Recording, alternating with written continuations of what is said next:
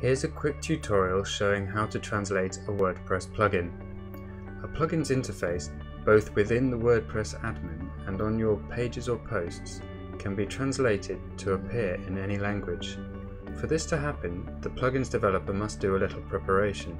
We won't cover this here since this tutorial is only concerned with the actual translation. If available, a plugin will use the language that is defined in the Settings section of the WordPress admin under General.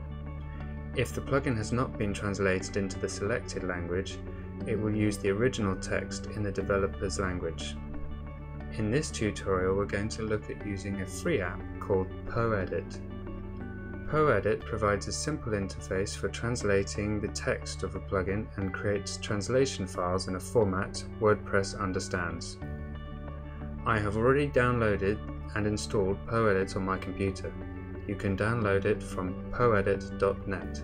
We're also going to use our taxi fare price calculator CabGrid as an example in this tutorial. I have downloaded the plugin to my desktop and unzipped it. In this folder I have all the plugin files, but most importantly I have a languages or lang folder. In here are all the files that define the language translations for the plugin. Each .po file represents a different language. Using PoEdit is pretty simple. If the developer has already provided a .po file for a given language, it will be in this folder, and you can simply double-click on it to open up the translations in PoEdit. I'll open this Portuguese translation that has already been done. Each line represents a different piece of text that needs translating. Clicking a line loads the original in the source text box and provides a translation box below, where the corresponding translation can be entered.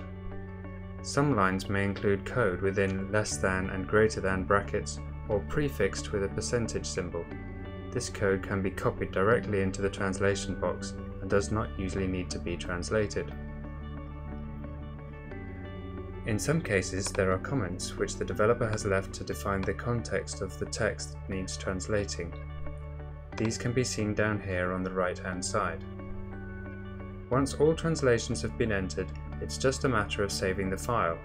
This will update the appropriate files within the WordPress lang or languages folder.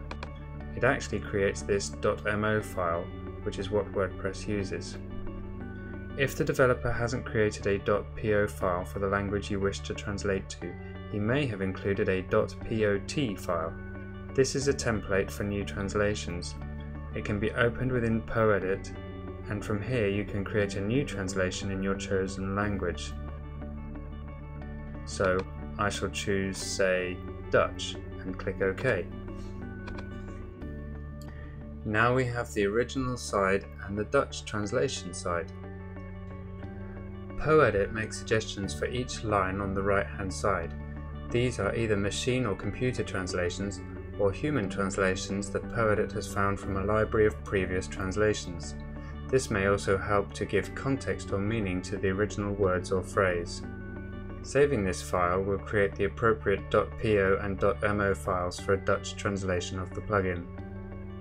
Once you have finished translating a file, you can re-upload the entire plugin, or you can just upload the .mo files to the language folder of that plugin in your WordPress install. Alternatively, you can send it on to the developer, who will include it in the plugin's release for everyone to use.